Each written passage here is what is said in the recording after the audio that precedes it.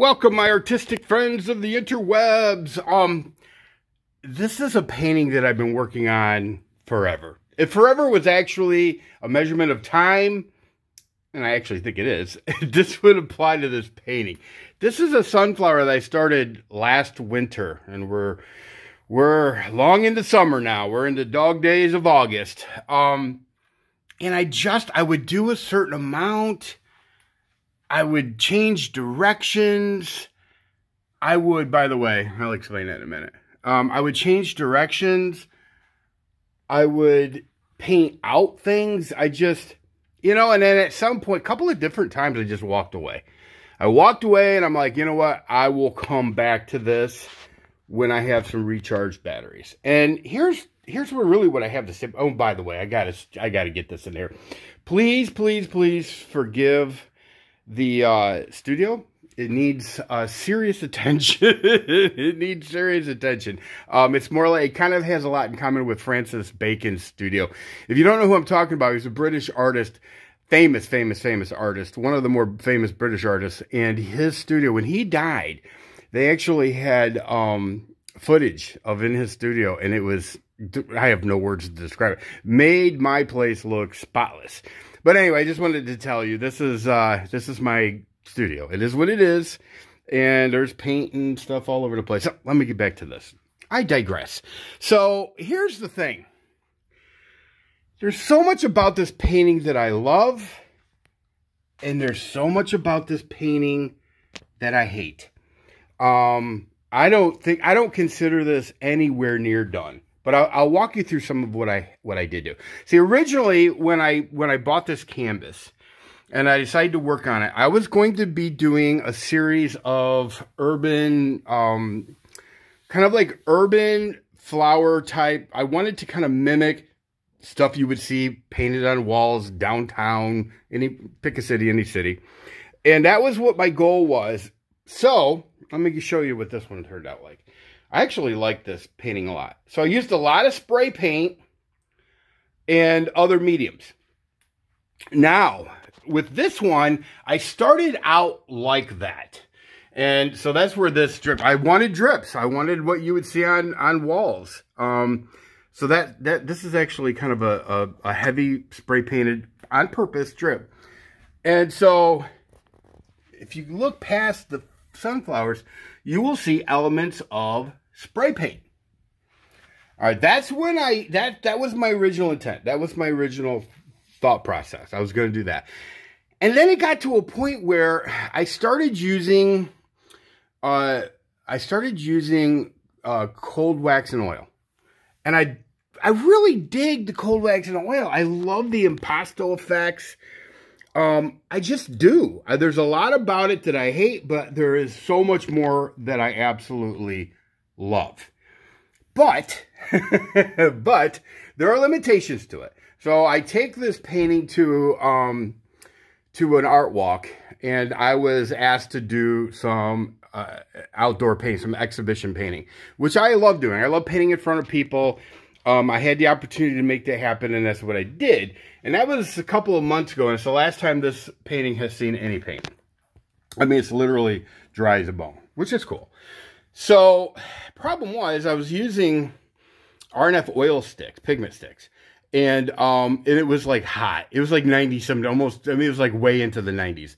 And so the pigment sticks, the wax in the pigment sticks were just melting. And it became really super difficult for me to work this painting. And then I got really frustrated with it, and actually at one point started finger painting it, which I'll be honest with you, I was digging the effects of that.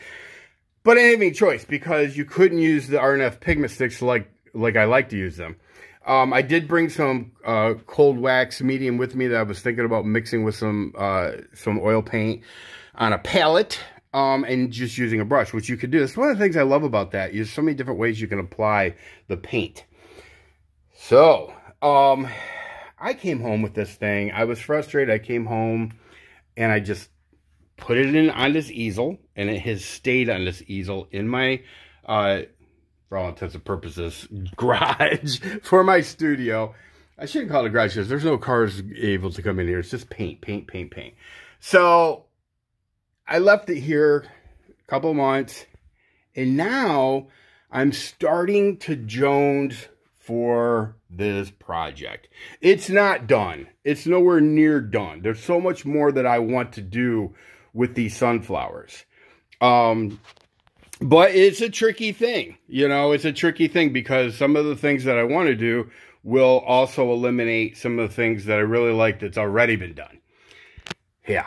So, I don't know. I mean, hey, look, I have had friends who have told me, they're like, look, this is done. No, it's not. No, it is not.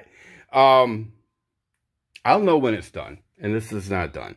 Having said that, I kind of dig it.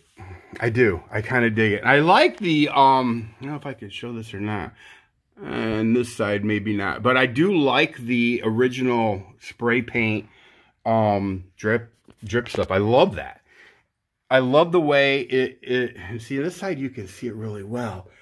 I did the same thing on that side, but it doesn't come across as prominent. I do. I like that. I like that whole vibe. Because you know why I like it? Nobody does it. Not that I've ever seen. Yeah. It's very cool.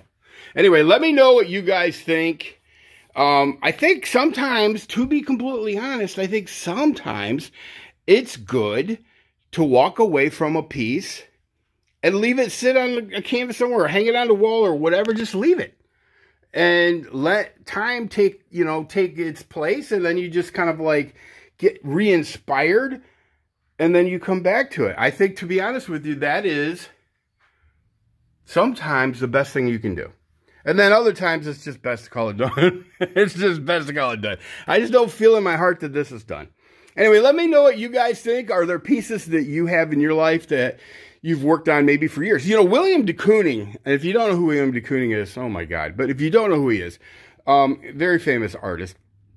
And he was known for never letting his artwork go. His wife, Elaine de Kooning, who is an amazing artist in her own right, both of which have passed away. But his wife said that, you know, the famous saying was that his art, he didn't leave his studio, it escaped. And she tells a funny story about how he had a piece hanging in a museum. His pieces hang in museums all over the world. He just never felt like he was done with it. And at one point, he was literally packing up his gear, and he was going to go to that museum and start working on that painting. Well, that painting had been bought by the museum for tens of millions of dollars. And his wife said, they will arrest you. They're not going to care that you're William de Kooning and this is work that you once owned. They're going to arrest you. And anyway, she had to literally talk him out of his insane plan to go. And I can't even imagine being at the museum, having this old dude walk up to a painting and start painting. I can't even imagine. Who knows if any of the people in the museum would have known who he was. Yeah, no, it would have been ugly. So, but anyway, yeah, he was always one that felt like his pieces were not done.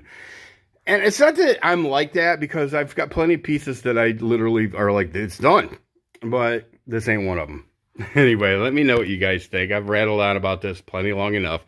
Everybody take care. See ya!